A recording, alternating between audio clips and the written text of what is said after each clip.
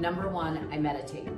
20 minutes a day. It makes a huge difference. Number two, I exercise almost every day. That is as much for my mental health as it is for my physical health.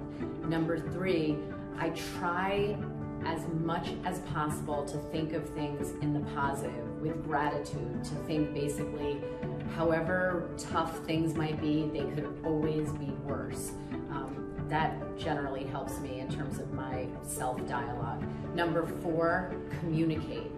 It is not easy sometimes, but I do try to talk about what I'm thinking and feeling with the people close to me.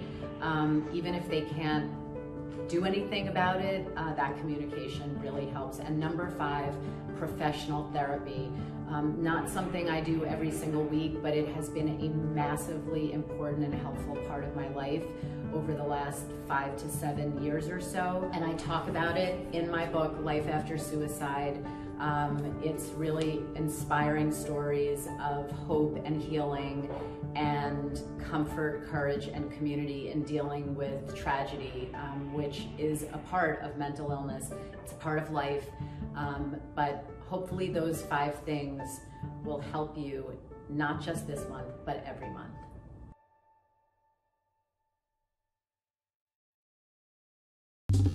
Well, hey there, GMA fans. Robin Roberts here. Thanks for checking out our YouTube channel. Lots of great stuff here. So go on, click the subscribe button right over here to get more of awesome videos and content from GMA every day, anytime. We thank you for watching, and we'll see you in the morning on GMA.